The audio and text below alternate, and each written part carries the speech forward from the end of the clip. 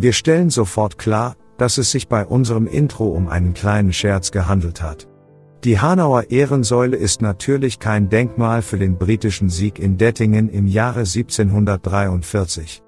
Bei der Säule handelt es sich um einen etwas überdimensionierten Wegweiser aus dem Jahr 1775. Der Obelisk steht im Zusammenhang mit dem beginnenden Chausseebau in der Grafschaft Hanau.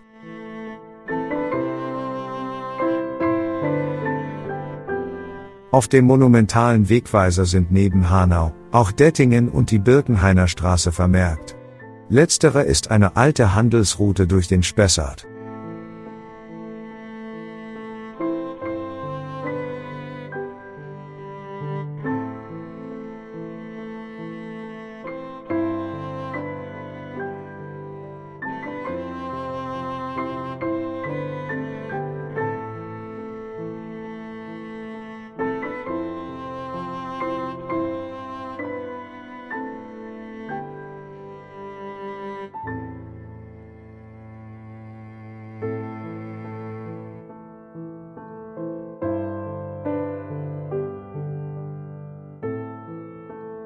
Im Vordergrund seht ihr die Ehrensäule.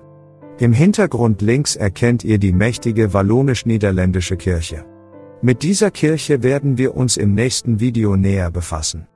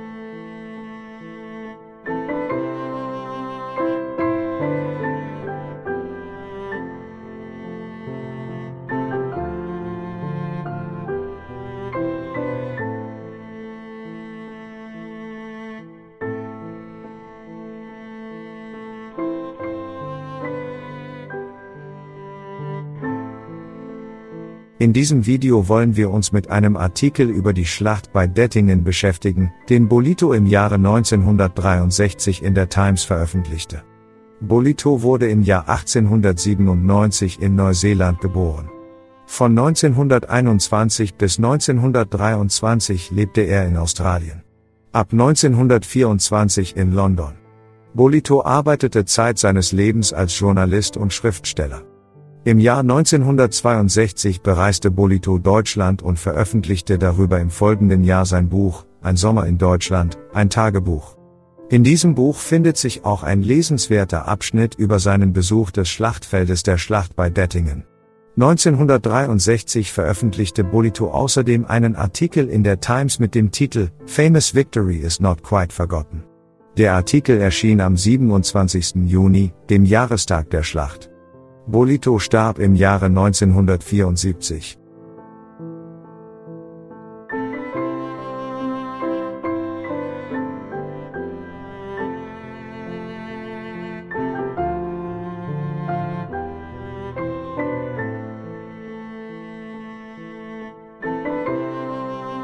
Am Ersten Weltkrieg nahm Bolitho als Unteroffizier der neuseeländischen Armee teil. Im Zweiten Weltkrieg diente Bolitho in der britischen Royal Air Force, wo er die Royal Air Force Weekly und später das Royal Air Force Journal herausgab.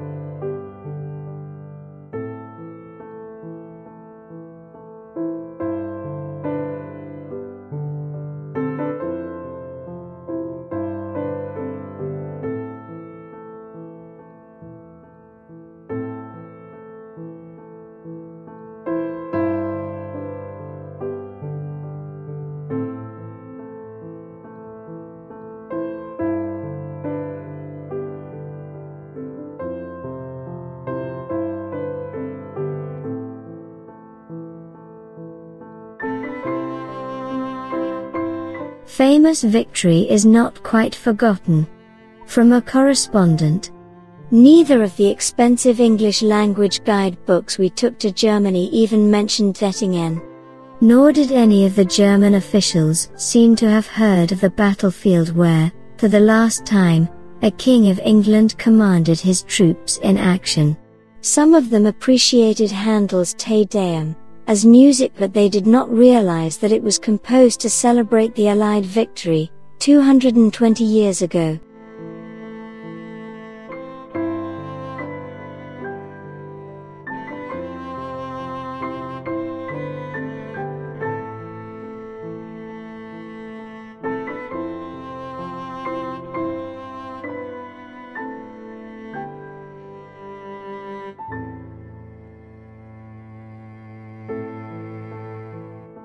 It was on June 27, 1743, according to the New Style calendar, that 42,000 British, Hanoverian, and Austrian troops of George II's pragmatic army routed almost twice their number of the French, who lost upwards of 5,000 of their best soldiers, many of whom were drowned as they tried to escape over the River Main. We went there, half expecting to find that village of Dettingen had vanished not only from the map, but also from the soil of Germany. But we knew that it must lie close to the Main, between Aschaffenburg, from which King George was withdrawing his ill-provided army, and Hanau, the Allied base where they could replenish their ammunition and supplies. And Seligenstadt was still there, on the left bank of the river, where the French Marshal Ney had put up 2 bridges, and sent over 28,000 of his men to cut off the Allied retreat on Hanau.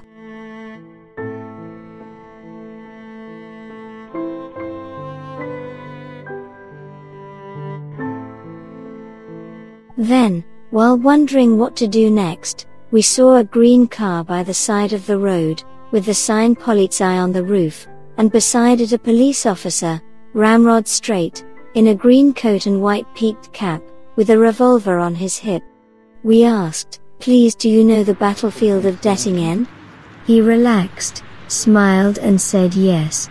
2 years ago I wrote an article on the battlefield for the local newspaper. The cold policeman became the warm historian. He said, "Follow me in your car.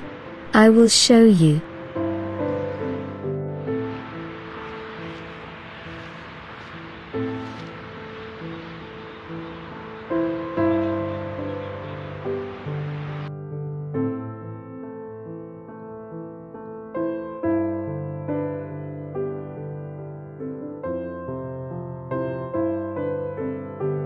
The policeman saw more in his local battleground than trees and flowers. He said, "For a long time, until when I was still a boy at school, it was believed that the swamp was haunted by the ghosts of dead soldiers, and no one would go there after dark. And there is a legend still that the English paymaster lies buried deep among the trees, with all his gold." We asked, "Is there any memorial to the battle?" He answered, "No, not in Dettingen. But it is remembered. Just over there to the north is a house still called Hotfield Farm, because of the cannon balls that fell there in 1743. Then the policeman said, "There is one memorial that you must see, in the next village Kleinostheim, where I live. In the wall of the cemetery is a red tombstone to a French officer who fell in the battle."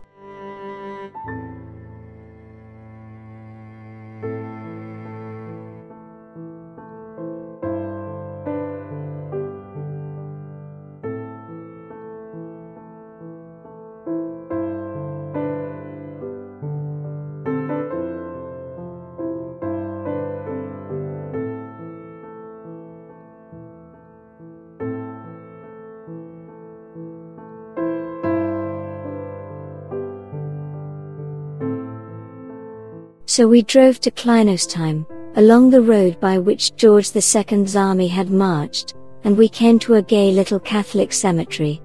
Because it was Ascension Day, every grave was crowded with flowers, and over most of them were red lanterns with candles burning inside.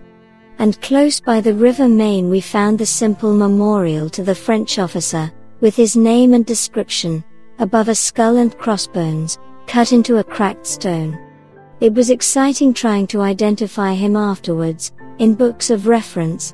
He was probably a member of the noble Burgundian family of Messey, and obviously a distinguished soldier, a colonel, who held the appointment of guidon, or standard-bearer, in the Compagnie des Gendarmes, the mounted bodyguard of the French royal household.